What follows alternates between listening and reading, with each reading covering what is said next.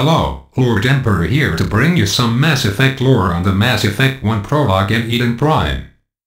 Mass Effect follows Commander Shepard, a human Alliance naval officer.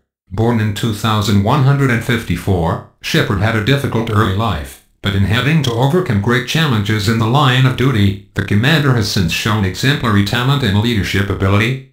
Currently, Shepard is the executive officer, XO, aboard the SSV Normandy. Prologue Edit.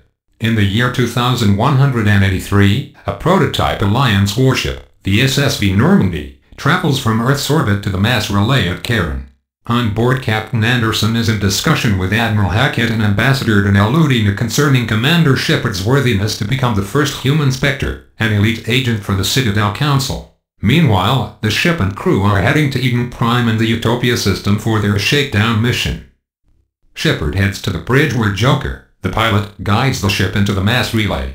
Because of the presence of Neela's Creek, a Turian Spectre sent by the Council to observe, and the famed Captain Anderson, several members of the crew think their true purpose at Eden Prime is far more important than a simple shakedown run.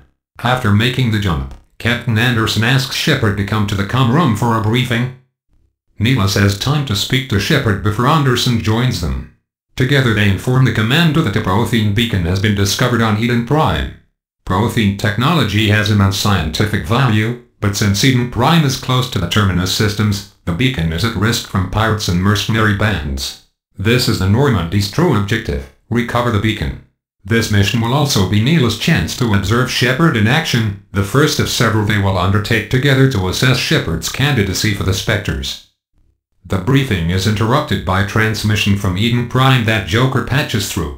The footage shows Alliance soldiers fighting on the surface, under heavy fire and requesting reinforcements. As Shepard, Anderson and Neela's watch, they see a huge dreadnought hanging over the surface.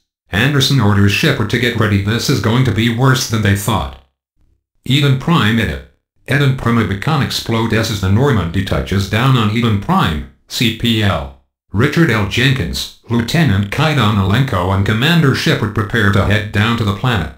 Neela's goes on ahead of the team intending to scout the situation. In the first few minutes on the surface, Geth assault drones appear without warning and cut down Jenkins. Shepard and Alenko continue towards the dig site, discovering one of the few surviving Marines, Gunnery Chief Ashley Williams, who is being chased by Geth troopers. Shepard and Alenko help her fight them off. Williams can't explain why the Geth are here, but they've wiped out her whole unit. Williams leads them to the dig site, but the beacon has been moved to the spaceport.